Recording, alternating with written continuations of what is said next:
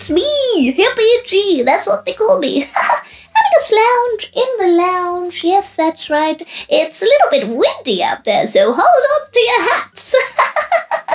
Today, for story time with me, Hippy G, I'm going to read you a book called I Really Want to Shout. I thought it would be quite a fun one. It's by Simon Phillip and it's illustrated by Lucia Gaggiotti. Yes, that's right. They have lots of books and they're ever so good. Shall we have a little read? Here goes.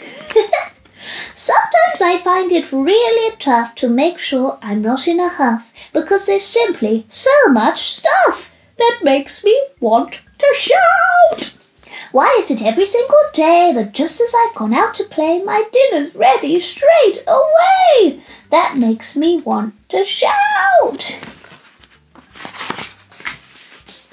If I want pud, why must I wait until I've cleared my dinner plate of green and yucky things I hate? Ooh, it's so hard not to shout.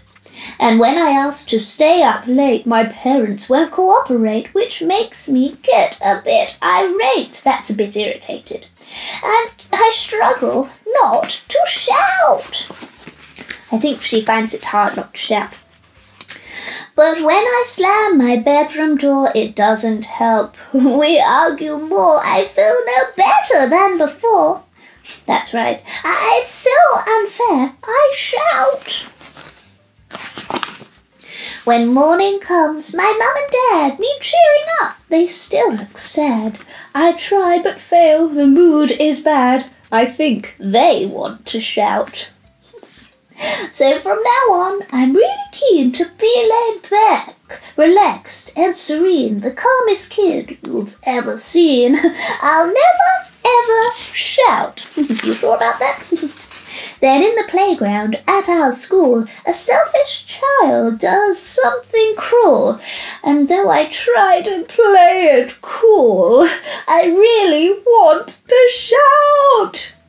And worst of all, he has no shame, for when we're asked, so who's to blame? It's her, he meanly tries to claim. I'm far too shocked to shout. But then I suddenly unload the silent rage I haven't showed. I not so silently explode. I really, really shout. I try my best to stop and keep my tears inside, but bawl and weep. A puddle, lake, a sea, it's deep. Oh, she's dramatic. I like it. I shout and cry and shout.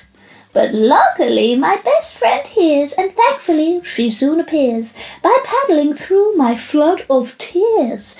Watch this, I hear her shout. And then she does a belly flop, which makes me laugh by crying stop. She's quite the expert with a mop. Incredible, I shout. Oh, she sounds fab. And once she's checked that I'm okay, she asks, what makes you feel this way? Just everything, I have to say. I always want to shout. My friend then says, my rage can make my heartbeat race and body shake. So much I think that it might break. I often need to shout. But if I do, I have a rule that helps me to regain my cool. I draw my feelings. That's the tool which helps when I could shout. It's a great idea. But when I next feel mad and stressed and put her tactic to the test, my teacher's not at all impressed.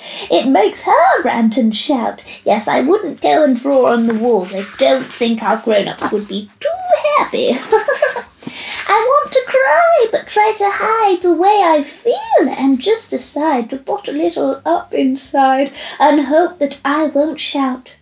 But trapped inside me, anger glows. He teases me, he seethes and grows until he's huge. That monster knows I really need to shout. I fight the urge with all my might, but later on, at home that night, Dad sees that something isn't right and lets me scream and shout. He comforts me and holds me tight, says, feeling angry is quite all right. It's normal, so accept there might be sometimes you want to shout. Page 10.